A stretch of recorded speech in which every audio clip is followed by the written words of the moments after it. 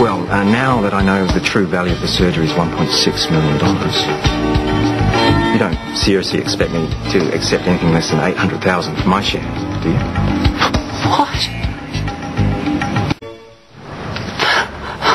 I don't have that sort of money. If I did have it, I wouldn't be giving it to you. Carl, it's what my half of the surgery is worth. Is this what you want?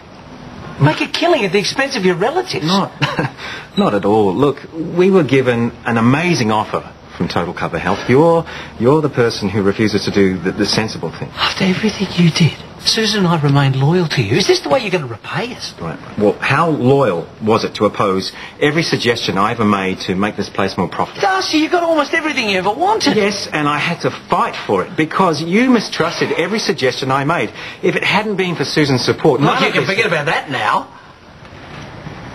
I deserve something for all my hard work. Don't you even pretend you did any of this for the benefit of the patients. No, not just for the patients. I also did it for us.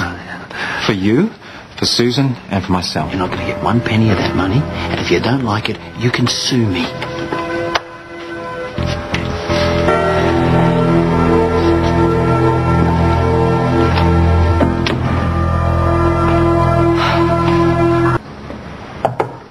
Yep.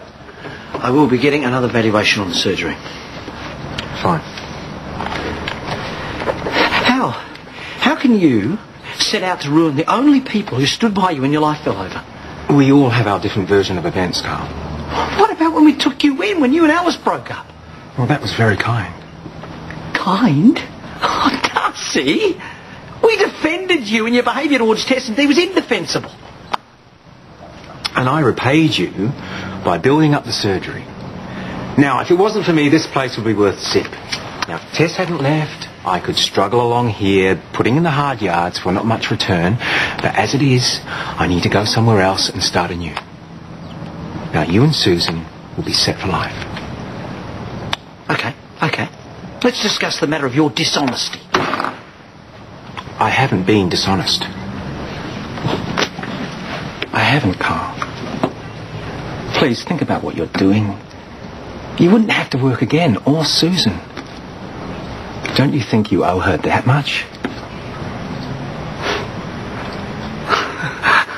You really are something, aren't you? I'm leaving, Karl. And I need that money to start again. You have several options. I only have one.